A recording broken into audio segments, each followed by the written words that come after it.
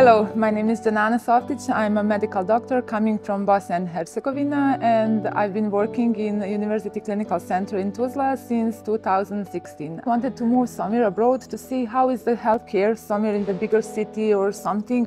It's gonna be like the best opportunity for me to come here to see how the people are working here. Is there any big differences in healthcare of Bosnia and here? So I decided to come in Istanbul. And then I started to searching which hospital I should attend, and I took some recommendation, and I found that Medipol Mega is really like the best opportunity for me.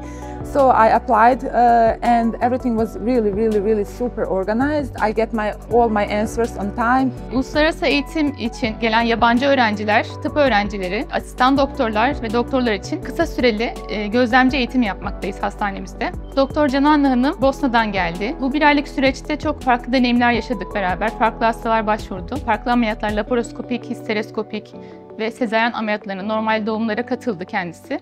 Farklı deneyimler görmüş oldu ki estetik operasyonlar da bu bir aylık süreçte görmüş olduğu ülkesinden farklı olarak.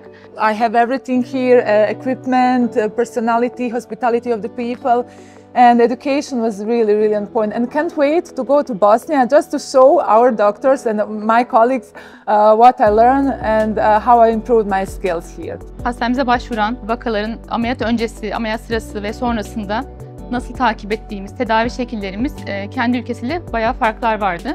Bu farkları görmüş oldu ve belki kendine daha güzel şeyler katmış oldu. Bu nedenle Medipol Mega Üniversite Hastanesi uluslararası öğrenciler ve tıp doktorları için çok büyük bir eğitim fırsatı sunmakta.